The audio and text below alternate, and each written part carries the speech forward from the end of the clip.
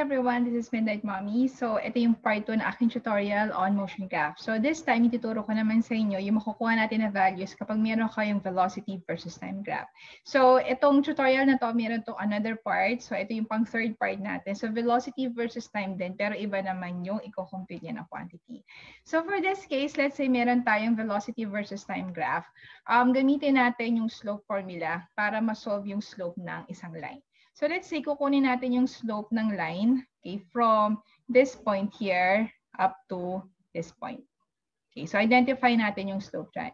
So remember sa math na kapag kumukuha tayo ng slope, as long as straight line yan, ibig sabihin kahit anong point dyan, pwede natin kuhanin or pwede natin i-consider any 2 points. So in this case, para mas madali, gamitin na lang natin yung extreme lines na to. Okay, so let's solve for the slope. So ang slope natin, again, ang formula niya is y sub 2 minus y sub 1 over x sub 2 minus x sub 1. So consider natin ito as my first point. Okay, and then ito yung aking second one. Okay, so ano yung mga values natin? Dito, ang y sub 2 natin. Okay, so pansinin nyo, ito yung point na yun. Ano? So ang y sub 2 nyo, this one will be equal to negative 4. Okay, so this is negative 4 meters per second. So subtract natin siya dun sa y sub 1. So ang y sub 1 natin dito, okay, so at this point, this is 1, 2, 3, 4. So that's positive 4 meters per second. Okay, so tingnan naman natin x sub 2. So ang x sub 2 natin is, ito yung x-axis natin. Okay, so ito ay may value na. So if this is 5, this is 6, 7, 8. Ayan, so 8. So meron tayong 8 seconds. Okay, so ima-minus natin to sa ating x sub 1. So x sub 1 natin is nandito, no? Okay, so that one is 0. Ayan, so tingnan natin yung value natin. So meron tayong negative 4 minus negative 4 will give us negative 8. Okay, ito is meter per second. Over 8 seconds minus 0, so that will give us 8 seconds. So kung mapapansin nyo, pag sinimplify natin to, this one will become negative 1 meter per second squared.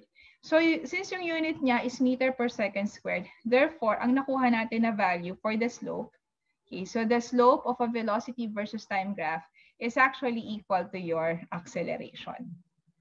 Yan. Dun sa una kong part ng motion graph, kapag meron tayong position versus time, kapag kinompute natin yung slope ng graph, ang nakukuha natin na value is the velocity. Pero this time, kapag meron tayong velocity versus time graph, every time na i-compute natin yung slope, ang nakukuha natin na value doon is actually your acceleration. So I'll give you another example. Okay, so let's say this time naman, i-compute naman natin yung acceleration ng object na to, okay, from the time of 20 seconds up to 24 seconds. Okay, so itong time na to. Okay, so let's find the acceleration for the time interval na 20 seconds up to 25 seconds. Okay, so again, pwede tayo rito first mag-identify kung ano yung first point natin and yung second point. So let's just say ito yung first point, ito yung ating second point, yung extremities niya. So let's compute for the acceleration. So again, the formula for the acceleration is by using the slope formula. So meron tayong y sub 2 minus y sub 1 over x sub 2 minus x sub 1. So yung y sub 2 natin dito, so ito yun ano, okay? So yung y component niya, this one is equal to, so dito siya kapantay. So meron tayong 4 meters per second. Okay. Minus y sub 1, so nandito siya. So ang y sub 1 natin dito, this one is equal to 0. Okay, so this is 0. Okay. Over yung x sub 2 natin. So x sub 2 natin dito is ito siya, no? So meron tayong 24 seconds minus yung ating x sub 1. So ito po yun. So x sub 1 natin is this one. So meron tayong 20 seconds.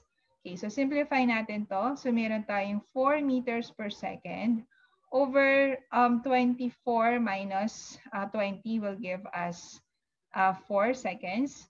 So therefore, 4 divided by 4 will give us 1. So this is 1 meter per second squared. Ayan. So therefore, ito po yung ating acceleration.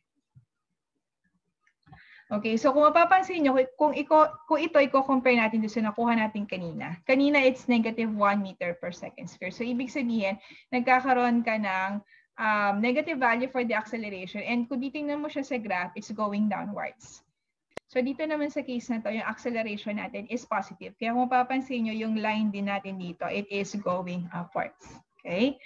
So also take note na kapag meron kayo nakita na horizontal line sa isang velocity versus time graph, ang ibig sabihin nito is that at this point, yung acceleration nyo is just equal to 0.